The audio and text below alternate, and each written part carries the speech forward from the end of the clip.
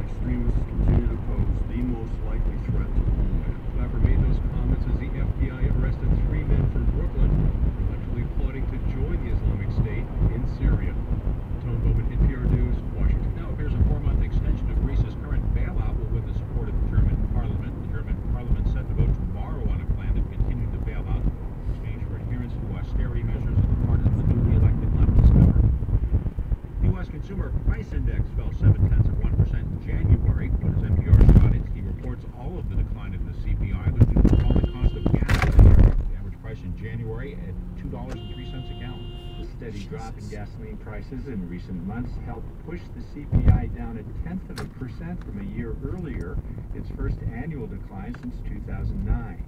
However, when volatile energy and food prices are excluded, core consumer prices rose slightly last month and were up 1.6% for the year. That's still below the 2% target the Federal Reserve believes is best for the economy and complicates the Fed's calculations on when to begin raising interest rates.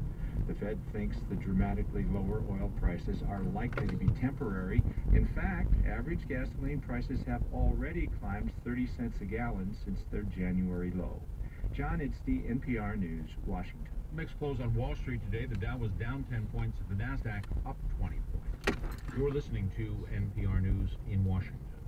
And this is KPBS News in San Diego. Good evening. I'm Sally Hickson.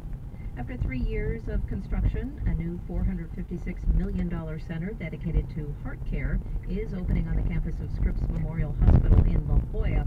The Travis Cardiovascular Institute features 108 private patient rooms and 59 intensive care beds. Scripps CEO Chris Van Gorder says it also has 4 operating rooms and 2 hybrid operating suites. Those are state-of-the-art where we can literally do a cardiac catheterization procedure, but if for some reason the patient needs to have surgery, literally the patient doesn't get off the table moves into another portion of the operating room, and it's a full-fledged operating room. Van Gorder says the patient rooms have plenty of natural light and other features that can aid in healing. The downward trend continues for San Diego crime. It fell nearly 14% in 2014, but the statistics released Wednesday show a sharp increase in the number of rapes. They were up more than 17%. Maria Alcott-Smith works for the Victims Advocacy Group Center for Community Solutions. She said she believes the uptick is from more people coming forward. I think there's a lot more education going on. I mean, now the colleges are addressing the issue, more education going on in, the high schools, middle schools.